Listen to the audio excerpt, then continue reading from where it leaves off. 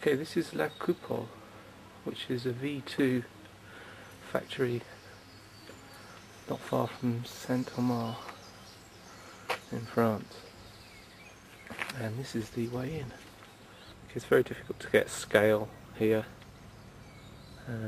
but this is the entrance tunnel, which is bigger than certainly twice the size of a London Underground tube.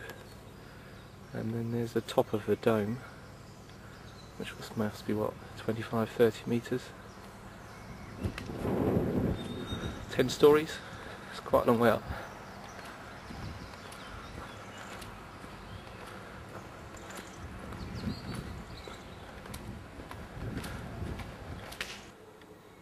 Immediately feels cold in here.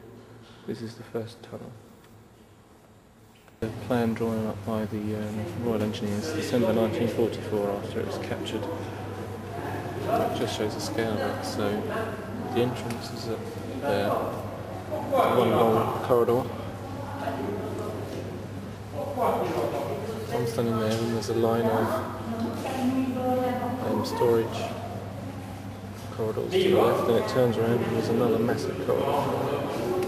So that little corridor there, and the dot down is this corridor here. So, and all of this was built in 9 months, this whole complex. The lines that go to the left and right were for storage of the rockets apparently.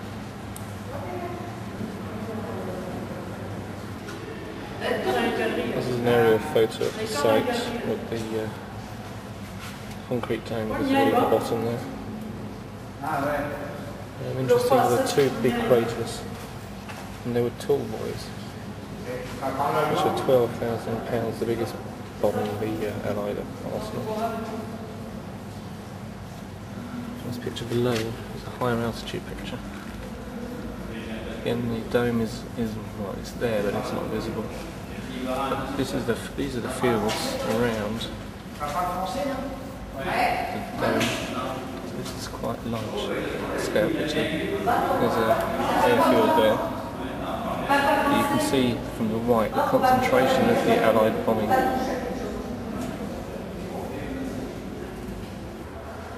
And this looks like an ordinary museum. It's actually been built inside the top of the Cupola, as it's called, the dome, which you can see in concrete spread out into the distance. Now this exit was blown up by the French when they were trying to develop the site after the war. To get equipment in, but you can see the apparently it's double the normal amount of steel reinforcing. The dome is visible, so again that's where I am. I'm in the museum that's in there now. The two rocket exits would have been about here.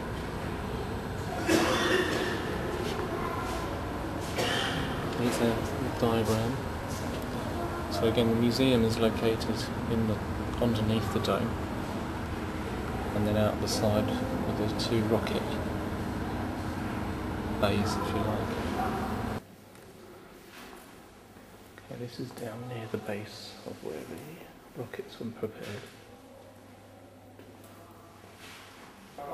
The thing to remember here is that this isn't finished. So this is the centre chalk core that was supposed to be removed once the dome had been completed, and they didn't finish it. So this would be the side wall, and then in theory this lot wouldn't exist. So you can see the height of a 3-4 story building there. But this shouldn't be here. This is where they should have reconstructed the V2s. This diagram might help. So camera position is at the base of what would have been a big empty space, and the internal space would have been separated by the wall. You see the nodules on the wall there. So that's the nodule up there. So they ran all the way around. There's the 3 nodules. They ran all the way around, or they would have, assuming all the chalk had been taken out. See them again there.